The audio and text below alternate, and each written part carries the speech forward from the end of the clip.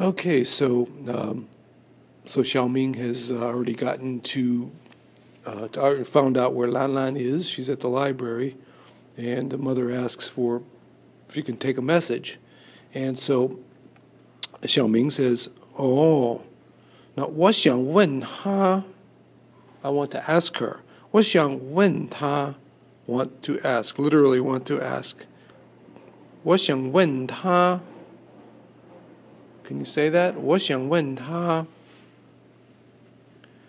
And then what does she want to ask her about? She wants to ask her about English homework. So English homework. 英语作业的事儿. 英语作业的事儿. Okay? So that's how to express about something. 英语作业的事儿.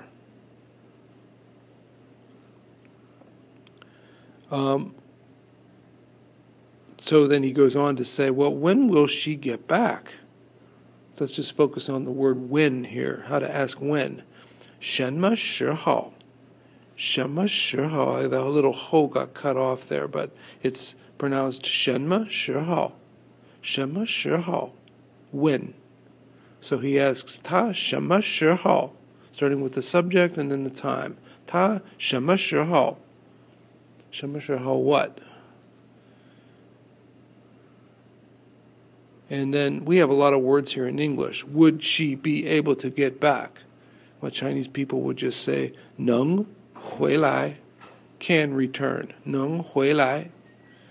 So 她什么时候能回来? When can she come back?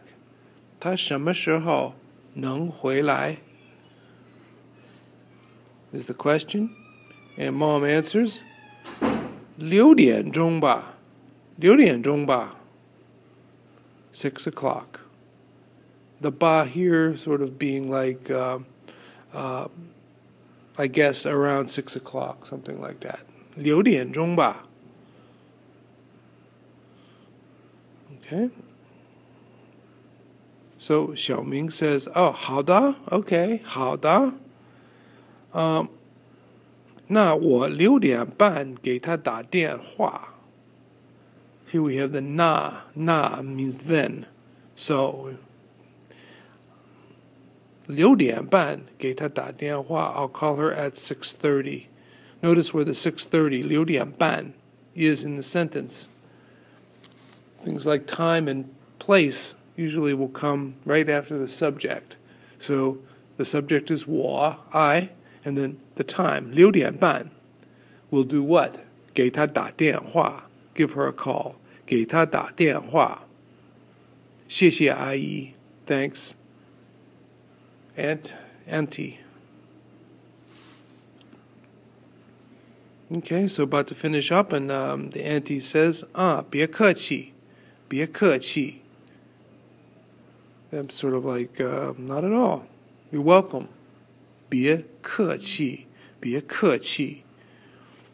Not at all. 客 means guest, chi means the air of. So don't have the air of a guest. In other words, don't feel like you're so distant from me. Don't be polite. 别客气. Not at all. 别客气. Okay, finishing it off, and then so the conversation ends. Xiaoming says, 阿姨再见. And that's it.